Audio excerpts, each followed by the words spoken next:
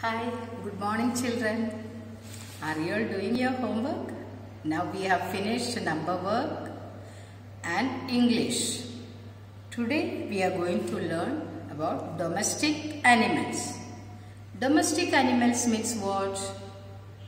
The animals that we keep at home. You have cat, dog, like pet animals, and you can see sometimes the cows, buffaloes, goats in your neighbor's house or your surrounding or on the road. It will be roaming about. Some people rear these animals.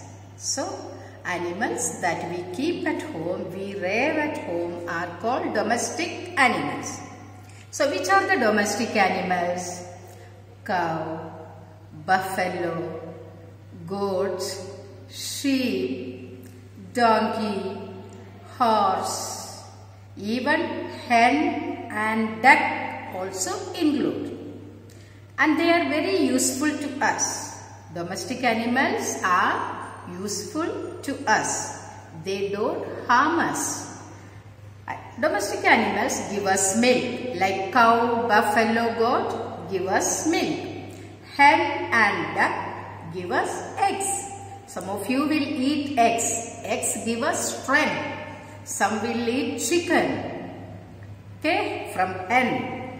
So, the domestic animals are very useful. You have your EVS textbook.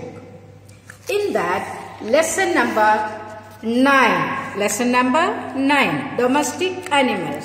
Here you have cow, buffalo, goat, sheep, donkey, hen, duck, and here also the horse and bullocks. All these are domestic animals. So you have to learn 5 names of animals. That is like cow, C-O-W, cow. Then buffalo, B-U-F-F-A-L-O.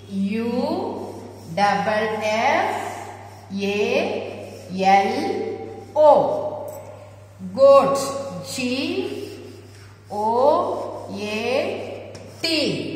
goat. Sheep, sheep give us wool. We make shawl, sweater from wool. Sheep. Then donkey, D-O-N-K-E-Y,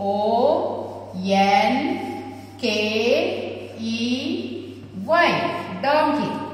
Hen gives us eggs. Hen gives egg. Duck, duck also gives eggs. Duck. Even horse, H-O-R-S-E, horse. So these are the domestic animals. We learned cow, buffalo, goat, sheep, donkey, hen, duck, horse. Cow, buffalo and goat give us milk. 3 animals that gives us milk. Cow, buffalo, goat. Sheep gives wool. Donkey carry our loads. Hen and duck gives eggs. Horse draw tongue. So all these animals are useful to us. You have to take your EVS textbook number 9, lesson number 9, domestic animals. Learn all the names of domestic animals. Okay children? So, all the names of the domestic animals you should learn by heart. And they give us milk. Some of them give us eggs. So, learn that, tell your parents to teach you. Bye bye children. See you tomorrow.